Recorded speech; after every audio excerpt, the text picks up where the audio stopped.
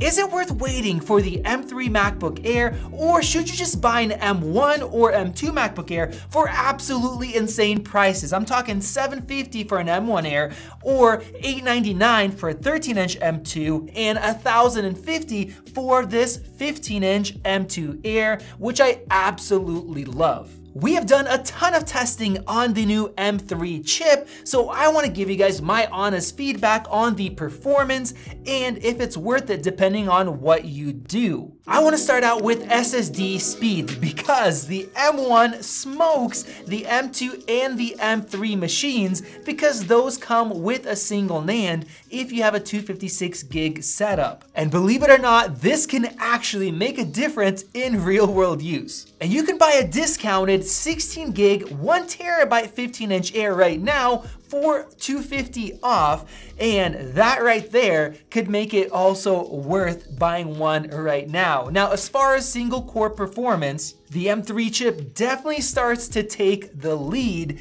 and when I use it, I do notice that it's a little bit snappier, but most people that are upgrading from an older Intel Mac or Windows machine will not notice. Even the M1 MacBook Air that's now 3 years old, that will be super fast. For multi-core CPU, we go from 8600 to 9700 and then 11,899 for the M3 chip. So that is 38% faster than the M1 and about 20 than the M2. Of course, this tests a wide variety of tasks, so we'll see how that affects real-world usage. Now, as far as graphics, this is where it gets interesting because our M1 has a 7-core, the M2s can come with an 8 or a 10, and then we have a 10 for the M3. We see 25,000 for the M1, 39,000 for the M2 8-core, and then 47,000 for the M3. Now that is a really good spread there, but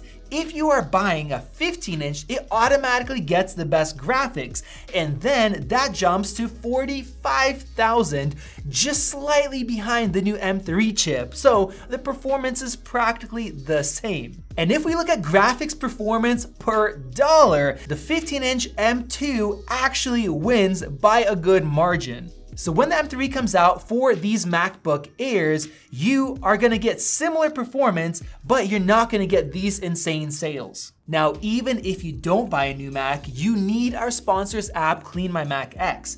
When we clean up and refresh our offline spaces, like for example, our set here, it really brings positivity and gets you ready for work. And the same thing happens when you organize and refresh your online setup. You're just more motivated when you have a routine and your Mac is running great. Clean My Mac makes this easy, and Smart Scan does 3 jobs with 1 click to clean up, protect, and speed up your Mac, all in just seconds while you're grabbing a coffee. I've used it for 4 years now because it is fast and easy, so I know my Mac is running its best, making me actually excited to jump into a new project. It's deleted a bunch of hidden junk files I couldn't find and has countless helpful tools and features. I use the memory free up button all the time, which is especially important for base spec Macs. Get your fresh start in 2024 with Clean My Mac X. Try it with a 7-day free trial and use my promo code below to get up to 5 licenses with a 30% discount.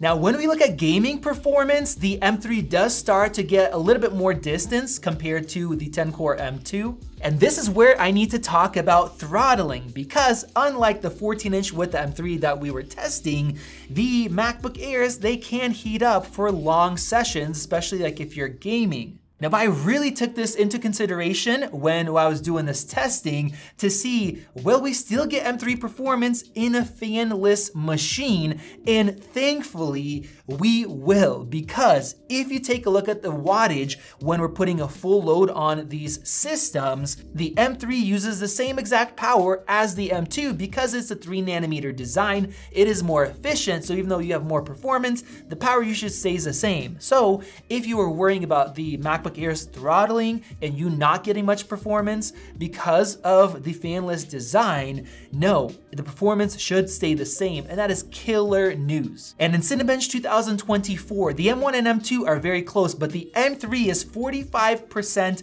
faster. And remember, this is the same amount of power usage. So if you really hammer your CPU 100% for a long time, that is gonna be a noticeable difference. With that said, for regular people that are web browsing and doing things like that, the M1 does fall behind in speed a little bit. Then the M2 and M3 are very close. And I will say even the M1, most people are gonna be perfectly happy and fine with it. And when we tested Figma, a professional 3D web design application, with this project provided to us by 500 Designs, one of the best design studios in California, all of these machines were fairly smooth, and in the actual time it took to render these 12 high resolution layers, the difference was not that great. The M2 was fairly close. And here's the performance difference in Xcode if you do coding. So yes, the M3 is faster, but it's not a massive difference. And there's a lot of people that are coding on a 15-inch Air or even a 13-inch that are very happy with it. And also for those that do logic, well, here the M1 and M2 don't have that big of a difference. The M3 does actually excel in the new Logic Benchmark 2, which you guys can look up everything that goes into that. But that is already a ton of tracks, and even the M1 performs so much better than the older Intel MacBooks. Now for Blender rendering, this is where things get crazy, because in the BMW test, we have a massive difference. The M3 is more than twice as fast than the M2, which is a little bit faster than the M1. And that's because the graphics pipeline has been really improved. We have ray tracing now with the M3, which can help in some games, although the graphics performance isn't insane here. That's where we had an overhaul. So if you do Blender or 3D rendering, you wanna do it on a MacBook Air, well, you absolutely need to wait for the M3 version. Now for photo editing, this is where it gets crazy, because the M1 base model actually beats out the M2 base model, and then the M3 is a bit faster. Now that's because of the single NAND SSD in here and the fact that it's 8 gigs of RAM. I can't believe that the M1 is actually faster.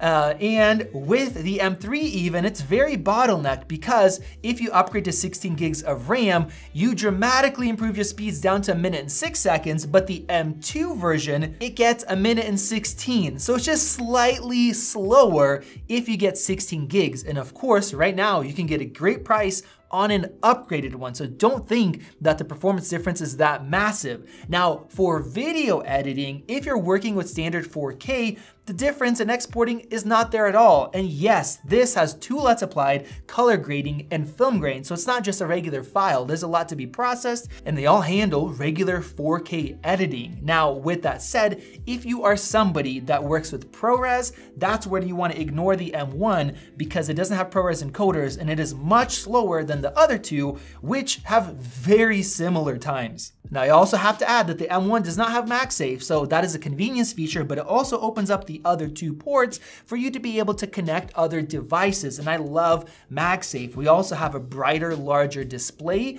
The battery life is really excellent, and with that said, the M3 version of the Airs will have roughly 1 to 2 hours better real-world battery life, because it is more efficient when you're not doing tough tasks, so that is something to think about. But the M2 versions are already very excellent in battery life as well.